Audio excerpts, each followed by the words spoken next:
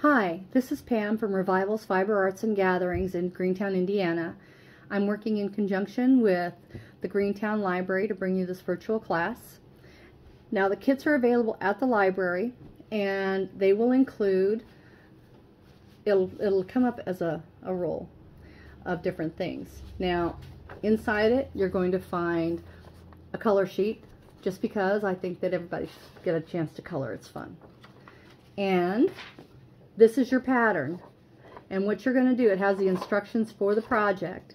What you're going to want to do is you're going to want to cut this whole thing out, pin it to your shamrock fabric, and then cut your shamrock fabric out in this pattern. Now you'll notice it's kind of wonky, folksy looking. If you don't like that, then go ahead and just draw your own out. It's not very difficult, and I promise you, no matter what, it's all going to look really cool when you're done. Now, I'm going to put this away, and I'm going to show you, this is your pattern after you've cut it out.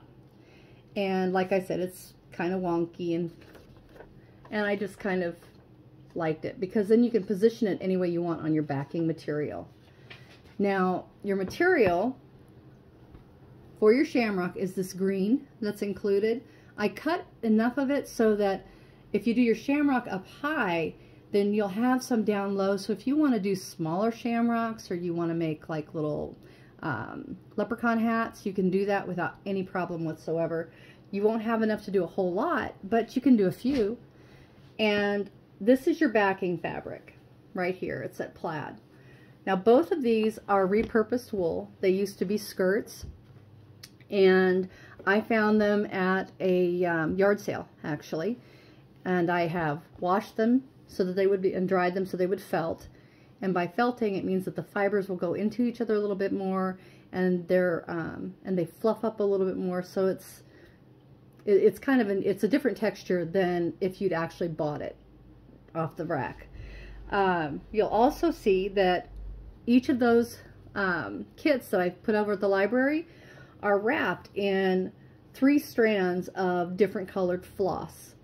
And I put those in there for you to use to, with the needle, to sew your backing and your shamrock together, and to do some little embellishments and things like that. I didn't include anything else besides that this go round, because I really want you to try and decorate with things that you have at home. And I have, this is called wool roving, and actually it's super soft. It's like the funny looking yarns that you can get over at Hobby Lobby or Walmart. Goodwill has a lot that people decide they don't want, so I've picked up some of that stuff from there. But these that I showed you are specialty yarns. You can use anything you want on this. Now I finished mine, as close to finished as I'm going to get for right now. And what I did was I took the floss that I had, and I wrote "My Lucky Charm" on here. I used some of this wool roving, and I couched it down.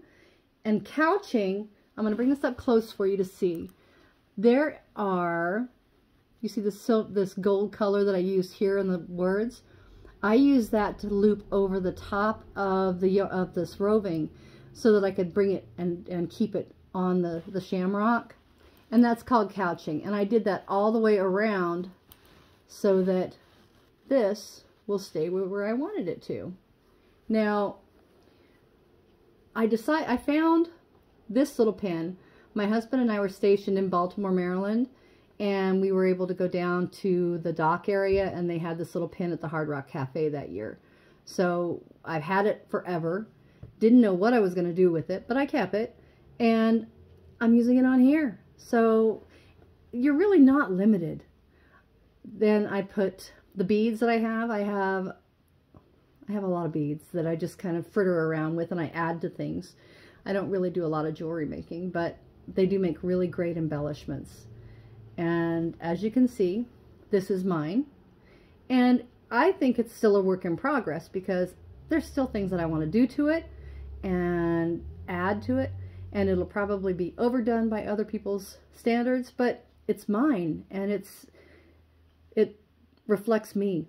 And I want you guys to use what you have at home, sew it on, glue it on. If you're going to glue on to the wool and you have a hot glue gun, that would help too. It's a little bit easier than the glue stick. Glue stick's great for putting your fabrics as a, what's it called? As a fixative, basically, just as a temporary fix on wool. This plaid that I gave you, if you take your glue stick and you rub it on there and then adhere your shamrock to it, it'll be easier to deal with that way. I tried doing it, using the glue stick on the shamrock fabric itself, and it didn't really work so well for me. But that's a good way to take care of that. The problem with glue when you're doing applique, whether it's quilting applique on cotton or whether it's doing the wool, it really makes it difficult to pull your needle through. And then it just kind of decreases the fun, I think, if you have to fight with your fabric. The glue stick is a temporary, just to get you where you can get started.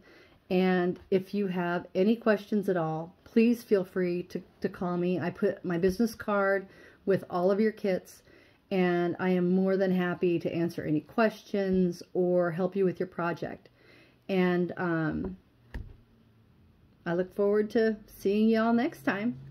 I am looking at doing some classes in May, and I'm talking to the library, talking with Kim at the library about that now. So anyway, the videos are hopefully getting better. I am learning. So y'all take care, and I look forward to seeing y'all someday at the shop. Thanks. Bye.